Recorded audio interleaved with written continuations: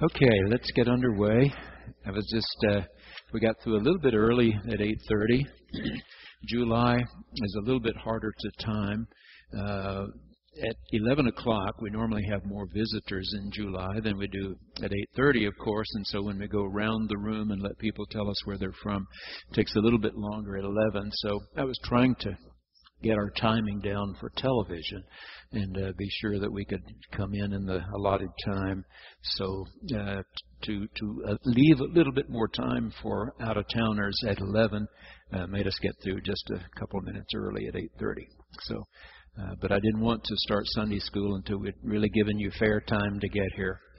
Okay, we're dealing with Paul's letter to the church at Corinth, the first letter that we have. Last week we dealt with chapter 1, the first 17 verses, and today we're going to pick up with verse 18 of chapter 1. Let me remind you just a little bit about the setting here. I've drawn a map for you. We've let the bigger ones move on to some Sunday school classes that are dealing with more extensive travels of Paul. But I think this will help you just review quickly what we're talking about. To orient you, of course, this would be the Mediterranean Sea, Dead Sea, Sea of Galilee, the Jordan, Jerusalem, Paul's birthplace, Tarsus, the place from which we believe he was writing this letter, Ephesus. This is modern-day Turkey. When Paul had a vision to come over to Macedonia, he crossed over the Straits of Bosphorus and went to Philippi, named for Philip of Macedon, the father of Alexander the Great. When he was beaten and thrown into jail there because he was refuting the false gods and goddesses that were worshipped at Philippi, and the people who sold the little gods and goddesses were making a very good living at that. If Paul could convince the populace that these things were absolutely worthless, you can see what it would do to their business. So they trumped up charges and beat him and put him in jail. There was an earthquake. He was sprung from jail, moved on down the Roman road called the Via Ignatia, and to Thessalonica, and on down to a couple of other spots. Every time the folks at Philippi who opposed him heard that he hadn't really gone away, they followed him right on down. So he fled then down to Athens. And he had a miserable experience there, I told you. He tried to debate philosophy with these folks who were steeped in the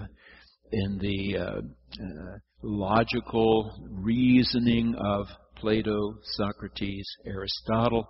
And he tried to reason with them from Aristotelian logic. Didn't work. Miserable experience.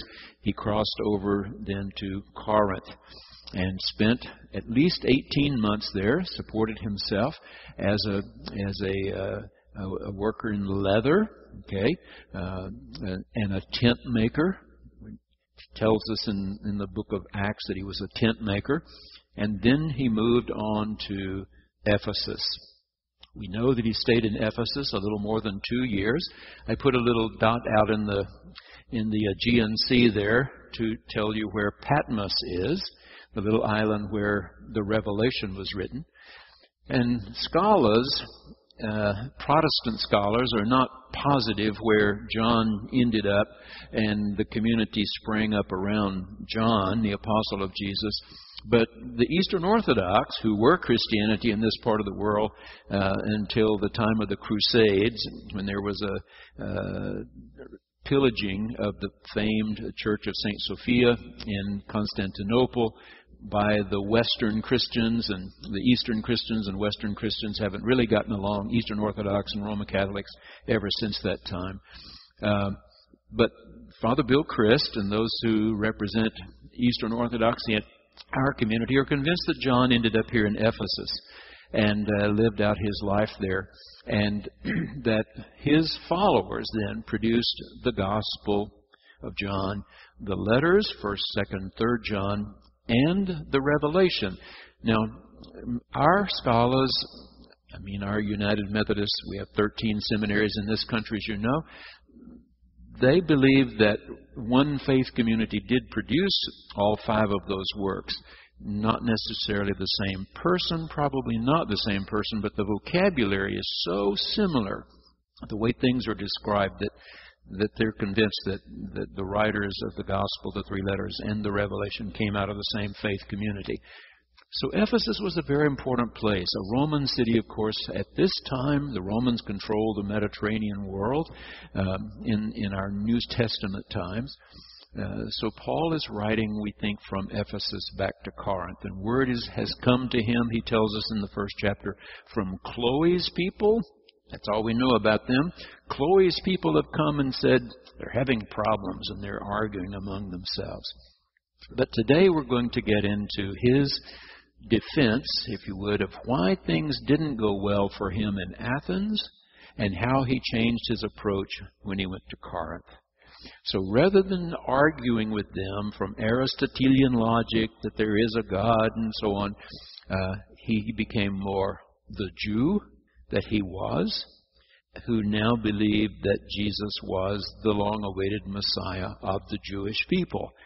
Now, of course, made available to Gentiles as well, non-Jews. So that's what he's dealing with here in the 18th verse and what follows. And I'll be able to show you this, I think, very clearly as we move along. Let's pray. God, we so quickly take this book for granted. Someone gave us a Bible when we were young. We've had opportunity to buy others for ourselves. We take it for granted that these 66 books just happened. But we know when we think seriously, they didn't just happen. Real people wrote every word, that you found those real people and helped them through the inspiration of their hearts and their minds to write great words. Even if they didn't know they were writing Holy Writ, the fact that they were pouring out their heart and their faith to others caused our mothers and fathers of the faith to decide this is Holy Writ and ought to be forever considered holy writing. So help us understand what Paul was writing to the church at Corinth to determine what it has to do with us and the living of our lives in Tulsa, Oklahoma in 2012. We pray in Christ's name. Amen. The message about the cross is foolishness to those who are perishing. But to us who are being saved, it is the power of God. Now stop for a moment and think about what he means when he talks about the foolishness of the cross. And the foolishness of the cross is that we hold that the one true God who created the heavens and the earth put a part of himself in Mary's child Jesus and allowed that to be crucified. That's what the world saw as foolishness. Foolishness that the one true God would let this happen to the clearest revealer of him ever in history? Come on, you got to be kidding, they would say. And that is what all four of the gospel writers were struggling with, and that's what Luke was struggling with in his book of Acts, and it's what Paul is going to struggle with in letter after letter that he writes to different faith communities. Could one who was crucified really be seen as the Son of the Almighty, the one in whom God was truly present? That's what he's talking about here. So when he talks about the foolishness of the cross, he means that most people saw it as that this most horrible way of putting people to death that the Romans knew, who used this as their act of terrorism. Theologians have written that as horrible as we know suicide bombers to be today, that suicide bombers are trying to accomplish what the Romans did when they crucified people. You scare people into doing what you want them to do. That's the whole purpose of suicide bombings. We will send a woman or a man with explosives strapped to them into your buses where your kids go to school or whatever. We know where your kids live. It's to try to change your behavior. It's a horrible way to do it. But that's what terrorists do. And the Romans were terrorizing the population with crucifixion. And if people got sufficiently frightened of the Romans, then the Romans could bring the Pax Romana, the peace of Rome. I mean, look at what happened when the Soviet Union fell apart. People who had been made to live side by side in Bosnia, Herzegovina, and other places, when Muslims and Christians had been made to live together peacefully for all those years that the Soviet Union had them under the thumb, when they became free, they started killing each other again. I mean, terrorism can work. It's not the way to have peace that you and I would prefer. I mean, we're for democracy. We're for people voting. Dr. Marlon Levenhar is the pastor of the All Souls Unitarian Church. A very interesting fellow. When he was graduated from Harvard Divinity School, he decided that before he would start pastoring a church, he wanted to see how as many people of the world lived as he could on a bicycle tour around the world. Start riding a bicycle around the world. He's a part of our downtown clergy lunch group, and so shortly after he came to Tulsa, I was sitting next to him one day and asking him about this, and I said, "Gee, you rode a bicycle through Syria?" "Yep." "You rode a bicycle through communist China?" "Yep." And I said, "And nobody ever hurt you?" And he said, "No, you're very safe in those countries. They maintain peace with the iron hand." The iron hand. They are the law. If you steal something, they cut your hand off. You know I'm not advocating that. I'm simply telling you that it is a way to maintain peace. People steal something, cut their hand off. If they rape and plunder, you kill them. You don't lock them up in prison for the next 50 years. Feed them, you kill them right away. It's a way to maintain law and order. It's not the way you and I prefer or what we think God prefers, but it works. And so he said in these, dictator-dominated countries, he could ride a bicycle and nobody bothered him because they were afraid to steal his backpack or his bicycle because somebody cut their hands off. So he was safe. Now, in a country dominated by terrorism and conformity to that fist that's on them, the Roman fist, to try to sell them that the Savior of the world was a victim of a Roman crucifixion was a tough sell. That's all I'm trying to say. It was a tough sell. And so Paul sees two groups of people in the world, but not Jews and Gentiles any longer, not Greeks and barbarians any longer, but those who are still perishing, doing all the things that lead to death, and those who are being saved. Notice how it's a present tense verb, still being saved. Paul believed that he had made a right turn, a proper turn after that experience on the road to Damascus, but in any number of his writings, he talks about the things I want to do, I don't end up doing all the time. I revert to my old ways. So he's still using this expression, we're being saved, or we are moving on to all these ways that perish. And to those who are still perishing, doing it that way, the cross was foolishness. Foolishness that God would let His Son be crucified. But to us who are being saved, we see in that cross the power of God. See the argument he's trying to make? Okay, let's go on. So, verse 19 says, "For it is written, I will destroy the wisdom of the wise." Those are the kind of folks he met in Athens. "And the discernment of the discerning I will thwart." Where is the one who is wise? Where is the scribe? Where is the debater of this age? Has not God made foolish the wisdom of the world? For since in the wisdom of God the world did not know God through wisdom, that is, all this Aristotelian logic did not bring them to a knowledge of the one true God. I mean, look at the golden age of Greece. It's already been more than 300 years since Plato, Socrates, Plato, Aristotle. More than 300 years. Has it saved the Greeks? Paul's asking. No. Has it saved the Romans? No. They're still heathen. They're still pagan. So God tried a different way. The foolishness of the cross. Okay. I mean, as the world sees it, foolish. Okay. Since in the wisdom of God the world did not know God, through wisdom God decided through the foolishness of our proclamation. I mean, He's saying, I know that what we're saying when we tell God's story, the story of Jesus of Nazareth, which later, of course, was made into a book and a movie, the greatest story ever told. Okay, but some see this as foolishness, what we're proclaiming. Through this foolishness of our preaching, God has chosen to save those who believe that the Almighty was in fact present in Jesus of Nazareth. For Jews demand signs, Greeks desire wisdom. But we proclaim Christ crucified, a stumbling block to Jews, foolishness to Gentiles.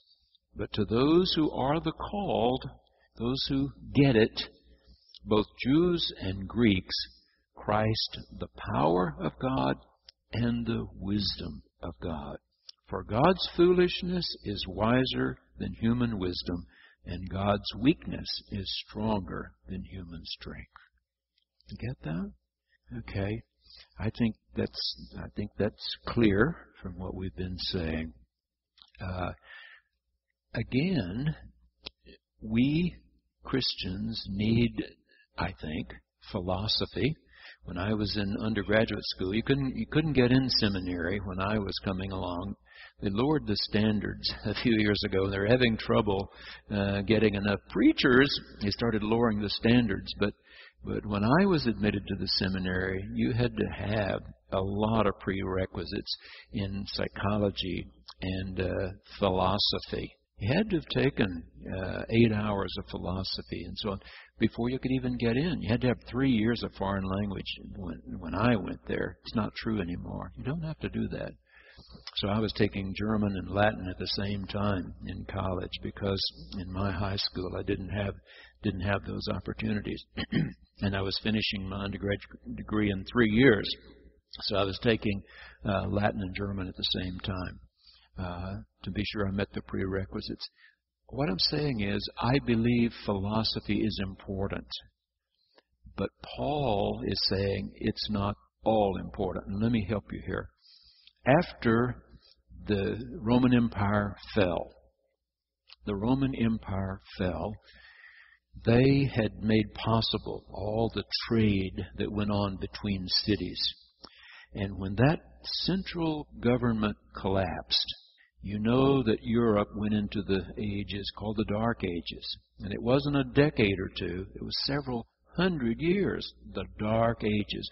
People had to move back out onto the land. When commerce stops, cities cannot function.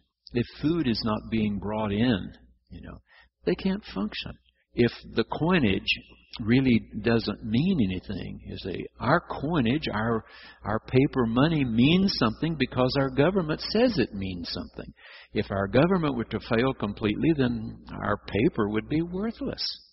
You see, when the Roman Empire fell, Europe went into the Dark Ages. So what happened was that religions became more ignorant and superstitious. It is said of small children, they are very astute observers. They are very poor interpreters. They see everything. They understand very little. And that's the reason when there's a divorce, little children tend to blame themselves. Even sometimes when there's a death of a parent, little children get the idea that maybe they did something wrong. And so ignorance and superstition crept back into the faith.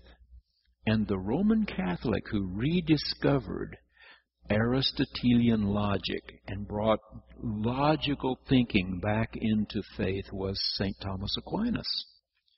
And at almost the same time, God raised up a great Jewish thinker to do the same for them, and his name was Moses Maimonides. Moses Maimonides was born in Spain. Today, when you go to Spain, they love to show you a beautiful statue signifying the birthplace of Maimonides. What they don't want to tell you is they threw him out of Spain because he was a Jew. He lived most of his life in northern Africa. And so Moses Maimonides knew a lot about Islam, but he also rediscovered Plato, Socrates, and Aristotle. And what Thomas Aquinas did for the Roman Catholics, and therefore the Western Church, Moses Maimonides did for Judaism. And John Wesley, in the 4 things called the Wesleyan Quadrilateral, number 1 in importance for us in theological truth is Scripture. Second is tradition, and the Wesleys meant by that other writings that didn't get into the book, but are as close to the historical Jesus as possible. And number 3 is logic. Faith should not be unreasonable. And in college, I had to take logic. The only problem about taking logic is it will drive you nuts, because most things you hear are not logical. Most of the arguments you hear on television, whether it's politics or whatever, are not logical. When you learn that only if this and this be true, then this be true. Our professor, Dr. Webb Pomeroy, used to use for examples. He was trying to teach his children how to think. And so he would say, when his wife had baked a pie, he would sometimes say to the kids, "There will be no pie before beans." And the kids would eat their beans and then say, "Now pie." And he said, "I didn't say there would be pie after beans. I said there would be no pie before beans." And he let them think about it a while. Listen carefully to what's being said, So if you read lots of ads and you listen to lots of politicians, you'll discover that much of what they say is not logical. And it's the same thing that happens to English teachers. It drives them up the wall when people, cannot do the objective case of pronouns, because they know what it's supposed to sound like. It's why it drives Gail and me nuts when you see people using the word few and less as being different. Less is a quantity that's not easily measured, like flour. You have less flour, more flour. But if you can count something, it's fewer. You go to the grocery store and it says, here's a checkout line if you have less than 12 items. No, it's fewer than 12. Anyway, if you don't know these things, it doesn't bother you. If you know them, it bothers you, It's not less items, it's fewer, because you can count them. And they're even asking you to count them, so it's fewer. Anyway, same thing with putting apostrophes in the wrong place, right, Virginia? When you put apostrophes in the wrong place, in rural areas, I used to see people, their kids would go to shop in high school and they'd make a wooden sign to put out by their mailbox, and they would often not get the plural correct. One of the grandkids made my mom and dad one, and so it had on there the Biggses. Now, do they mean plural or do they mean possessive? This is the Biggses farm, or this is where the Biggses live. And those are not written the same. They're very different. Well, anyway, logic, the Wesley said, is supposed to be a very important part of your faith. Faith is not supposed to be unreasonable or illogical. I remember years ago we had a new preacher of another denomination come into downtown Houston. And he started drawing big crowds, church just about 3 blocks from First Methodist.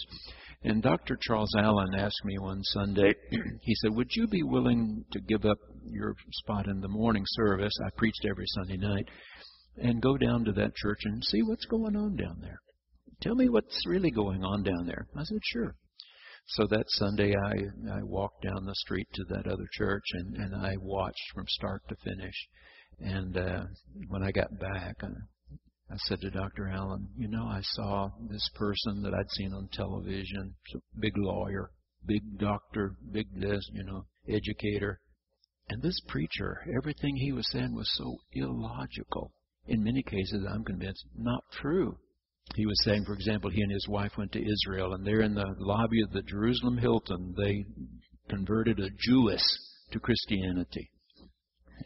It didn't happen, folks. It doesn't happen when you go to Israel. You don't convert Jews in Israel to Christianity with a conversation in the lobby of the Jerusalem Hilton. It doesn't happen. So, anyway, I came back to Dr. Allen and I told him what the sermon was. Boom, boom, boom. And I said, who could believe that garbage? And he said, when they pull up into the parking lot, they turn off their brains. They turn off their brains. Last Monday morning, I got to my office and had a voicemail had come in shortly after church last Sunday. It was from Fayetteville, Arkansas, and the name, not anyone I knew. The voice message said, I'm getting along in years. It was a woman. I'm getting along in years. I've been a member of Central United Methodist Church in Fayetteville for 50 years. I love my church, but I'm physically not able to go every Sunday now, and you're my preacher. I watch you every Sunday on Channel 8. She said, I've noticed several times the last couple of months that you have described or used a word for us as Homo sapien. And I wondered if that means you're telling us it's okay to believe in evolution. So I called her. I called her and told her who I was. And she said, I'm so glad you called. And I said to her, you are very perceptive. You are very perceptive. You got exactly what I was trying to say. Every time I meet with our middle schoolers and I meet with our senior highs, one of the questions they ask me every time is, how do I feel about evolution? And I tell them that we have at all of our great Methodist universities a department of anthropology. And we tell our anthropologists, keep digging, keep looking. I said, Gail and I went to New York City and we spent 8 hours in the Museum of Natural History. One of our best days. We loved it. And here were all these little children from the public schools and so on being trekked through this museum, where it was showing them that if you dig down to a certain depth, you find no sign of life in this rock bed. But if you come near the surface, you find a one-cell life form, and you come a little near the surface, and there are 2 cells, and you come a little closer, and there are 4 cells, and you come a little closer, and there are 16. And so all these little children are seeing this, but according to a recent poll, if they go to 50% of the Protestant churches in America, the preacher gets up on Sunday morning and tells them it's all a lie.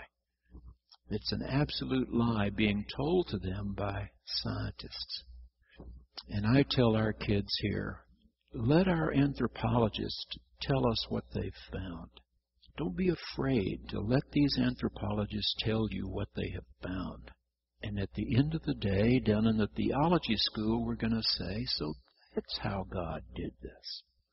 I don't know if you've seen any of these programs or read any of these books, but not only are they able now to follow the skeletal evidence, but now they can follow the DNA evidence.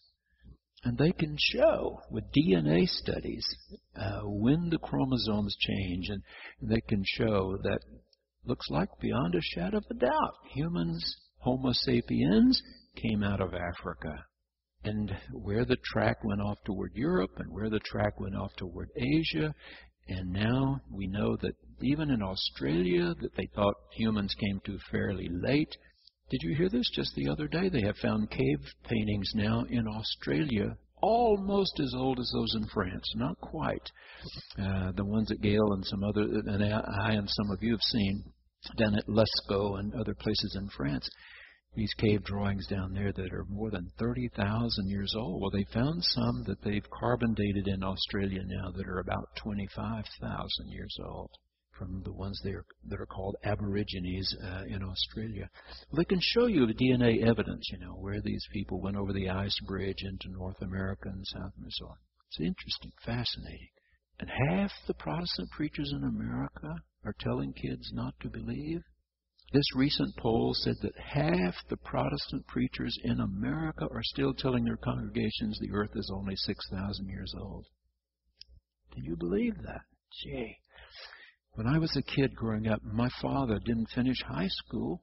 He had 5 sisters. He was the only son. And his father was older than his mother by a good many years and was not in good health when my dad was a teenager. And he died when my dad was only 23. So Dad dropped out just before his last year in high school. High school diplomas weren't considered quite so important if you were farmers back in those days. Didn't have to do all the things farmers do now. But nonetheless, he dropped out. So he didn't have a formal education, beyond that high school that he had. But he would sit at the dinner table and tell my mother, and of course we were hearing him say, today we were drilling out oyster shell down 3,000 feet. The Earth's been around a long time. 3,000 feet down in East Texas, oyster shell. The Earth's been around a long time. A lot longer than 6,000 years. See, they're still trying to add up all the stories in the Bible and still looking for one skeleton, Adam, one skeleton, Eve, 6,000 years old. So I said to this 85-year-old, you caught me. That's what I was trying to do. And she said, oh, good. That's what she said. Oh, good. I was hoping that's what you meant. I was hoping. And I said, well, to people who are sensitive to these things, you just say a few words and they get it. The Jewish community gets it when they tune in on Sunday morning and I mention the Hebrew Scriptures and the Christian Scriptures instead of Old and New Testaments. They get it when I mention a date like the destruction of Jerusalem in 587 before the Common Era, or when I mention the first century of the Common Era instead of saying Anno Domini. They get it. The Jews get it. And so when I'm in gatherings of Jewish people, there are a number of people of them that you'd be surprised. Gail can tell you how many come up to me and say, you're my Sunday morning rabbi, or I watch you every Sunday morning, because they get it. There are a few key words that they get. This is our friend. This is our friend. He's not saying his Scriptures are more important than our Scriptures. He's not saying that time before the coming of Jesus of Nazareth is not important, only time after Jesus of Nazareth came, and so on. Okay? So, to our kids, your grandkids, I'm trying to say to them, we are one primate among hundreds and hundreds of primates. But that roughly 2% of the DNA that is different from chimpanzees and great upland gorillas is a very important 2%. It's a very important 2%. And we're, a monkey was not your uncle nor your grandparents, but we primates all came from a common source. And gradually God infused somehow in this evolutionary process Homo sapien with a frontal lobe of the brain that enables us to project ourselves into the future, to be anxious about it, to be self-critical, that is, to go outside ourselves and look back at ourselves and ask questions. Not just, I like bananas, but why do I like bananas? Why am I willing to go to all this trouble to get a banana down out of that tree? Okay. So, all of that was to say, folks, we're supposed to be logical. We're supposed to be reasonable. We're supposed to believe, as United Methodists, in academic freedom. That is, let our great professors in different specialties go where the evidence takes them. And at the end of the day, we can say with all good faith in God, so that's how God did it. Okay. Paul didn't know that the earth was round. He didn't know that the sun was not going around the earth every 24 hours.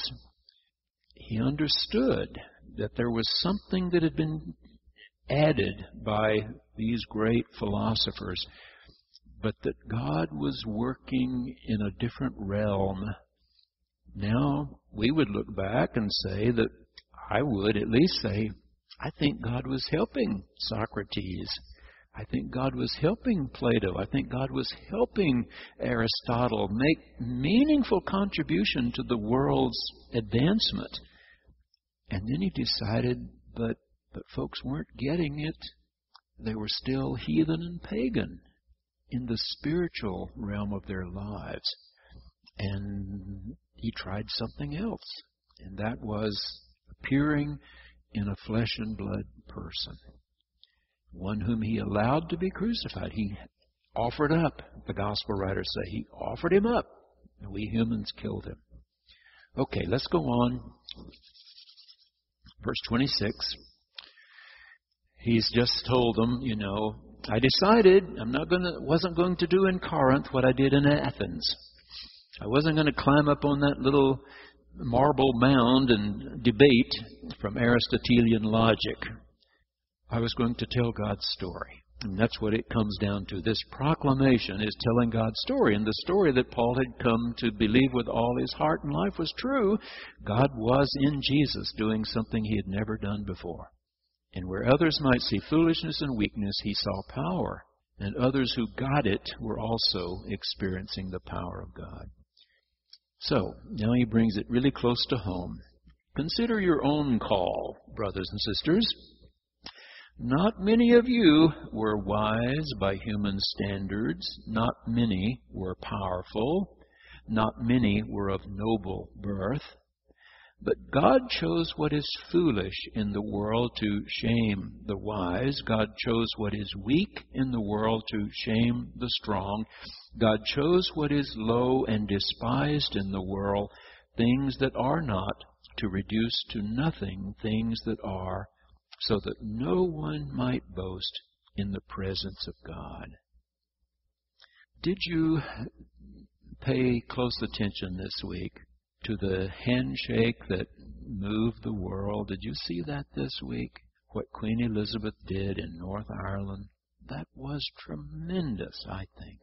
She extended the hand to a man, now getting along in years, who as a young man plotted the murder of her favorite cousin, Lord Mountbatten. Lord Mountbatten introduced her and Prince Philip. He's the one that said, this is the right guy for you, Elizabeth, before she ever knew, she would be queen. This is the right guy for you. She loved Lord Mountbatten. And this guy in North Ireland had led the team that assassinated him, basically, on one of the royal yachts. 1977. But there's a new day in North Ireland. The real conflict in North Ireland was not just British against Irish. It was really Catholic and Protestants fighting each other. Two parts of the body of Christ killing each other, decade after decade after decade. And this week, the Queen went to North Ireland and extended her hand to this man, and he shook it. I think it was amazing that she did that. I think it was wonderful that she did that. To say, somebody has to put an end to violence and bloodshed. How long can we go on killing each other's kids and teaching the next generation to hate and hate and hate? I think she was wonderful. She's done a lot of good things, it seems to me, as a presence in England. She's a wise and kind person, it seems to me. I liked what the Queen did. Thought she was terrific. Okay, let's go on. So that no one might boast in the presence of God is where we left off. And then the pronoun that follows is has as its antecedent God. Do you see that? This is very important. In the presence of God, He, meaning God, is the source of your life in Christ Jesus. Remember what Jesus did. He pointed the way to God. Now, why is that important? Because you got neighbors who just talk Jesus, Jesus, Jesus. And they don't ever quite get it that God is the one who sent Jesus. God is the one who raised the dead Jesus. And that it's ultimately about, because see, if it's just Jesus, it can be very folksy. Now, we just want to visit with you a minute, sort of thing. And to see in Jesus the Almighty, the one who should cause people to quake in His presence, is to miss an important part. God is the source of your life in Messiah, Jesus, who became for us wisdom from God. Not for the world. They see foolishness. You and I see how wise God was. And then He uses 3 really terrific words here. Just strings them together, but they are so important. He became for us wisdom from God and righteousness and sanctification and redemption, in order that, as it is written, let the one who boasts boast in the Lord.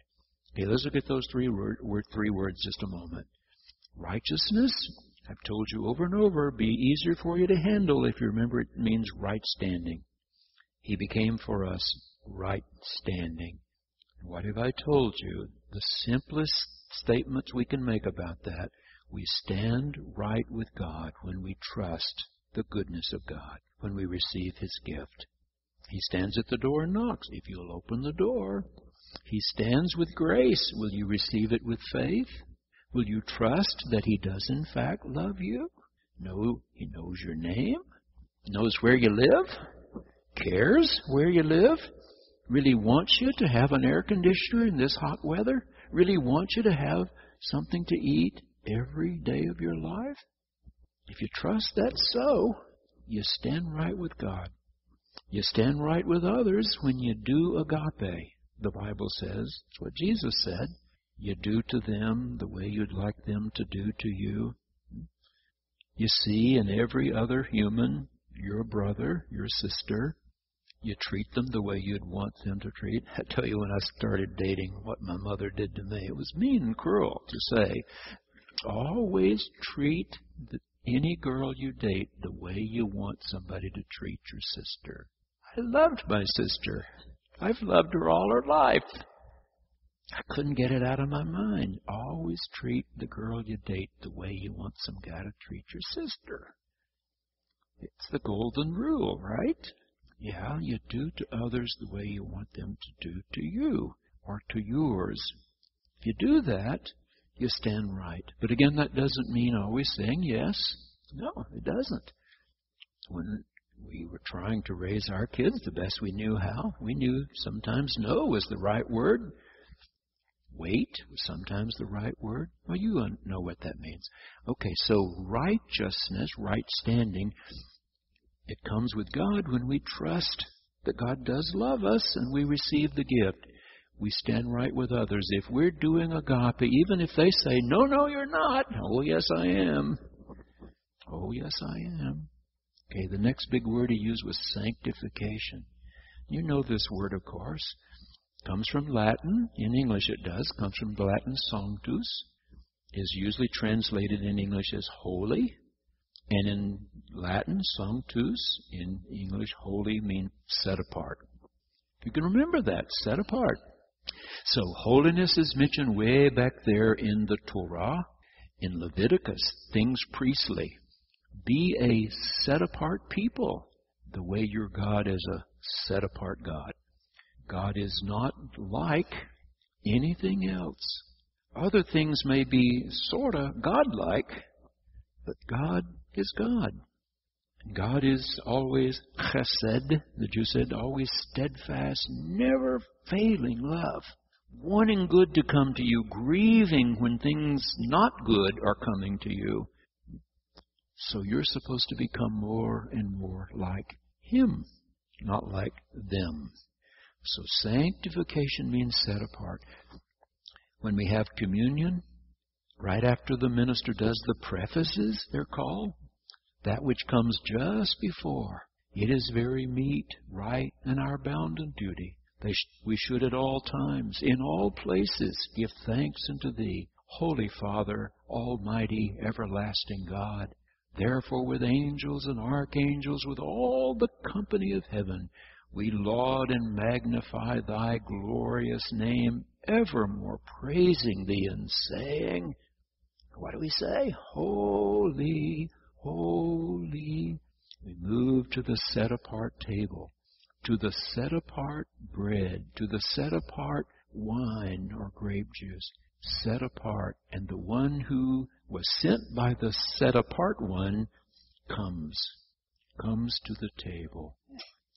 Told you I love the way the Catholic priest did this in Turin, in Torino.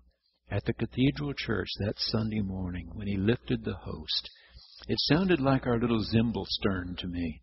We have a little part right there in the center, the centermost part of the pipes. You see that little thing right there behind the very bottom of the pipes? It's a little thing that Susan can make turn, and it has little chime-like things around it. It goes as it goes around. You listen the next time you hear those. It sound like you look and it'll be turning. Okay, that's what it sounded like when the priest lifted the host. And when he lifted the cup, set apart, set apart. The one crucified and raised has come. He wants you to be different. He doesn't want you to act like all of them. He wants you to act differently. Okay? Next word is redemption. He is our redemption. And I've told you this word comes from the slave market. Slave market. When a person's on the block, people are bidding. Highest bidder, sold, comes up, tells them, unlock the chains. You're free. Can you possibly imagine what that would have been like? To be a slave. And there were thousands upon thousands in the Roman Empire. But not only had they had slaves, the Greeks did before them, and the Babylonians and the Assyrians, and everybody in the world enslaved people who were weaker. Never made it right. It was always wrong, always terrible. But in whatever slave market you found yourself, to have someone say, unlock. I paid for you. I set you free. Paul believed Jesus, God in Jesus. Remember, he's just used the pronoun he, talking about God.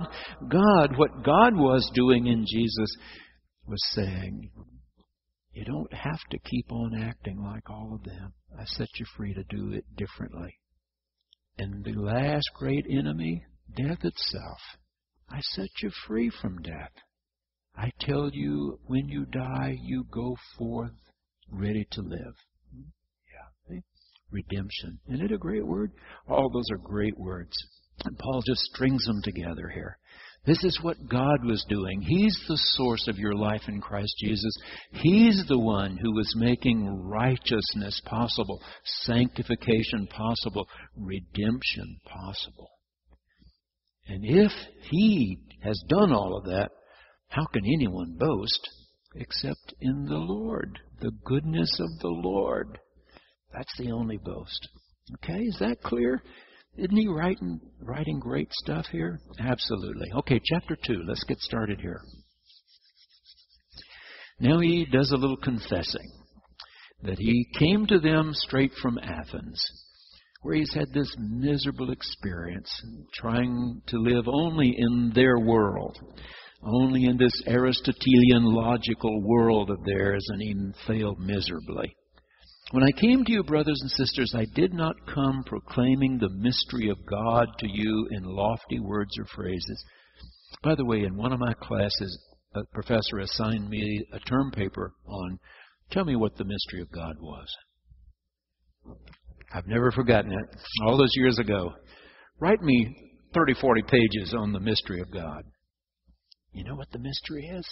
He loves Gentiles too. It was no longer debatable, as far as Paul was concerned, whether he loved Jews. The great mystery was he loved everybody. Non-Jews also. The great mystery. He loved them all. No homo sapien, ever infused with the breath of life, was not loved by the Almighty. Okay. I did not come proclaiming the mystery of God to you in lofty words or wisdom. Tried that in Athens, didn't work. I decided to know nothing among you except God's story. That's now Jesus, Messiah. And to put it out there, yep, he was crucified. I came to you in weakness and in fear and in much trembling. Gail saw how I was agonizing before I preached at annual conference. I was sitting in, she doesn't come in the sacristy on Sundays before I preach. And she doesn't know that I'm sitting there, just so near throwing up. It's unbelievable every Sunday. But she saw, how I was agonizing before I was going to come in and preach to this church filled with Methodist preachers and lay people from across the state. To try to stand up and speak for God is scary. But Bishop Williman has just given his closing sermon to the Alabama conference. I told you he's retiring from being a bishop. 8 years in Alabama, he's ready to go back to Duke. He's going back to Duke and teach as a bishop in residence there.